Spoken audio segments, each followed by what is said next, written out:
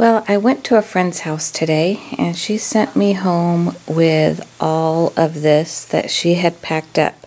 She knew I scrapbooked and that I have a whole bunch of friends that scrapbook, and she was emptying out her stash at home because she's strictly doing Project Life. So she had all of this, and I mean, there's tons in here. These are, let me see if I can get a different angle. These are not small bags.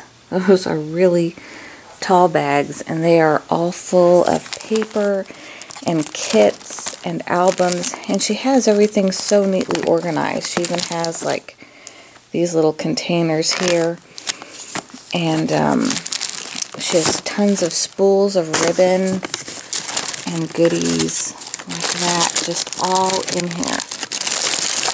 It's just amazing how much stuff is in here, and ribbon. Well, then she had another friend who is getting rid of a ton of her Stampin' Up! Stuff and mini albums and paper. So this entire box is just full, and you can tell it's a huge box. It doesn't have any of our addresses or anything like that on it. These are just some old boxes they had around. And then in here is all the Stampin' Up! Stuff and stamps. A lot of these are like wedding related and flowers, lots of ink pads and things like that. So I'm going to give those to my friend Tony because... Okay, so let me see if I can do a quick pan of the things that I pulled out of that rack from my friend today. Hopefully you can hear me. Sorry, it's on my tripod, so I know it may be a little bumpy. Okay, so I'll try to give you a close-up of some of the things that I picked out of that stash. Okay, so the first thing I decided to keep are these little mini books because they can be altered on both sides. I thought these would be great to keep as little gift books for like an event. I could put it in the, I could put it in one of these and alter the colors cover if I wanted to. There's also a pink one, so I just kind of saved those. I saved a lot of the chipboard letter sets and things like that because I tend to use these a lot in Project Life. So this is like a 3-in-1 set. It has, you can see a big and then a smaller, and then of course the whole outer perimeter. She had some of these blue and green letters by Recollections. I thought those were really cute. And then these I thought would go really well with the Neapolitan collection that I have from, I have the digital kit, and these are just alpha stickers. But I thought those would go really well with that Dear Lizzie Neapolitan collection that I already have for Project Life. So I saved all these little stickers here, and then I think these are some rub-ons. And some Jenny Bolin, I think those are rub-ons as well. Another set of really cute chipboard letters.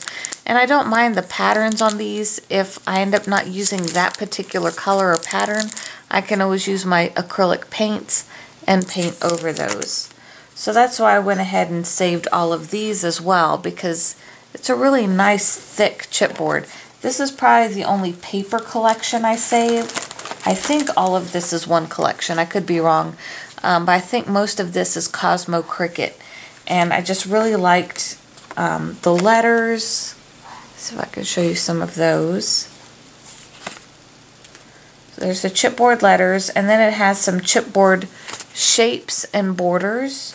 This is from a set from a while back. These are blank. I believe these can be covered.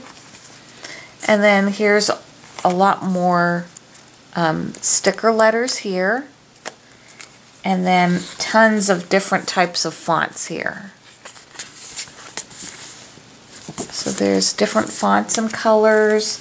This one has little polka dots. These have circles around them. I just thought they were really versatile, and I can use them with so many of the sets I already have. I really like this one here. So these are all really cute, and they all coordinate with each other. And then the papers are really nice and neutral and colors that I still use and are pretty relevant even now, even though this is an older collection. And they are double-sided. So it's a nice little like heirloom collection. And then it even has like all these little bitty, let me see if you can see it better on this side, punch out flowers and things like that that you can use those tiny, tiny brads with, as well as shapes and photo corners. So I thought that was a cute little collection to hold on to. So that one is Cosmo Cricket. The next thing I did was I saved some tags and ephemera. So this is actually an entire little tag book. I doubt I'll use it as a tag book, but I did like the quality of the tags inside, and those would be great for Project Life. And then these cute little vellum sticker tags.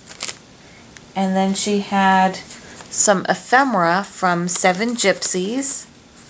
So I thought those were really cute as well. Let me try to zoom in just a little bit more. There we go. So these are some ephemera tags that she had in there. And then I thought these little epoxy stickers were cute. And she had a whole bunch of these little envelopes. So these would be cute to save things in Project Life. And then there were also some of these little tags that can be misted and also put into Project Life, stamped on. And then she even had one of these little library card holder things. So I thought that was really cute. Then I saved a whole bunch of the metal embellishments, like, of course, brads. So I went ahead and saved some of these. I loved this flare. This is for a beach theme. Really cute Recollections brads. I always eye these, but I've never picked up a set of these yet. So I have my first set from Recollections. Those are really cute. And then she had these little metal accents. And I thought these were great because there's so many different things. You can use alcohol inks on those or whatever. And she had a lot of other little metal embellishments. Like these are paper clips, and you can put scrap paper or whatever inside of those. Just thought that's great for Project Life. She has a few more in here. I have some cameos this size that I can make out of my clay molds, and I didn't really have the plates, but she had them, so I went ahead and kept those. And then there's some metal photo corners. Some clear buttons by Heidi Grace. So these can be decorated with alcohol inks or a scrapbook paper behind them. She also had some of these really cute, what do you call these things? Hat pins, beaded hat pins. And they're so cute. Love those.